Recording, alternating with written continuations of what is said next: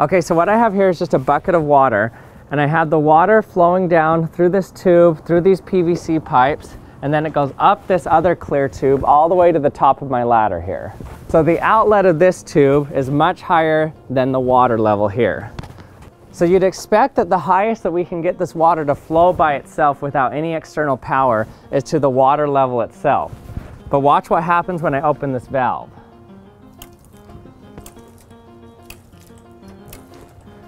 It starts pumping higher than the water level. It's going all the way up here.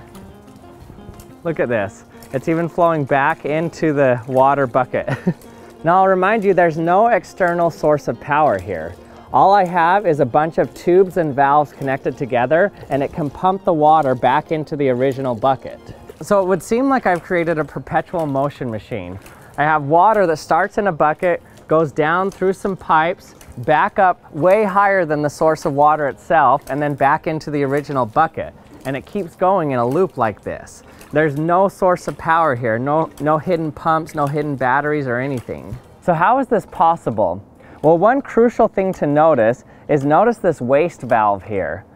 I'm wasting water as I'm pumping the water to the top here. So eventually I'm going to lose all the water in my bucket. So I have to fill up my bucket again. So by putting in more water, I added energy to the system, so it's not perpetual motion. So how is this actually working? The working pieces are actually this valve and this valve right here. Without them, it can't work. The valves moving inside here look like this. These valves opening and closing occur naturally, and the frequency of it depends on how high your bucket is and how high your outlet of water is. But why are they moving like this? Well, let's slow it down and see what's happening here. You start the pump by holding down the waste valve, so water begins flowing out of the waste valve. And as water flows out of the waste valve, it catches the flap and it pulls it shut. But the water that was moving through the tube suddenly got slammed to a stop. And so it had kinetic energy that has to go somewhere. That kinetic energy then gets turned into high pressure in the tube. Then that high pressure opens up the second valve and forces water through it. That little bit of water that squirts through releases the pressure, and the valves return to their initial positions and start over again.